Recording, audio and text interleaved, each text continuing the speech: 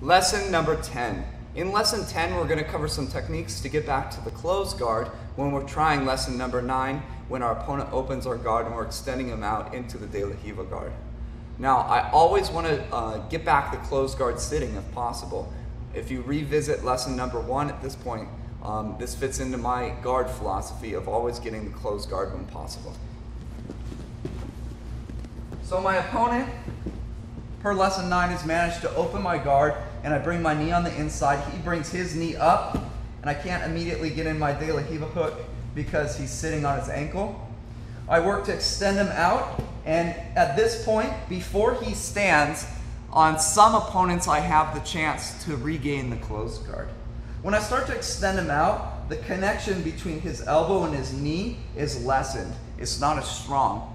So I can take advantage of this, especially if my opponent is a little bit lazy about that. So I'm always pulling the arms forward and extending him with my legs. And notice how there's a little gap here. I'm gonna axe in and take back the closed guard. This is something that kind of takes your opponent by surprise. It won't always be there, but it's a good technique nonetheless that I get a lot when I train.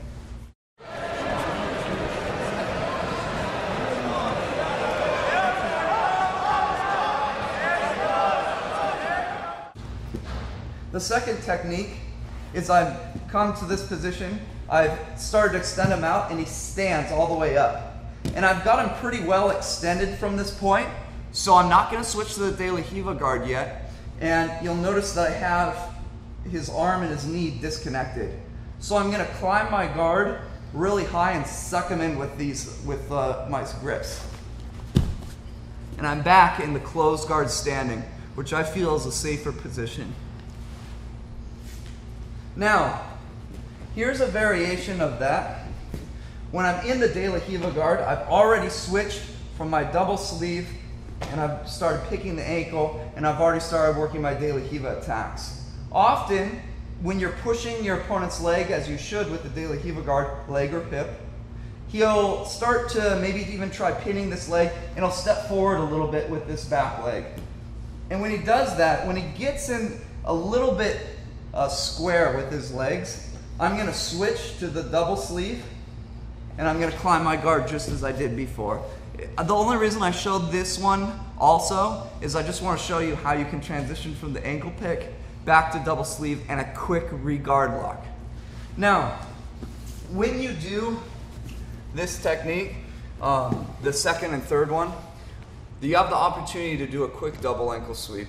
And you'll get this a lot on guys because their mind is so far from the double ankle sweep, they're thinking about passing the guard, that when you quickly relock and you end in that closed guard standing position, often their legs are in the perfect position to do a quick double ankle sweep. So as soon as you get to the closed guard standing, I want you to do a quick assessment of the situation and see if you can achieve the double ankle sweep before your opponent has a chance to react, like so.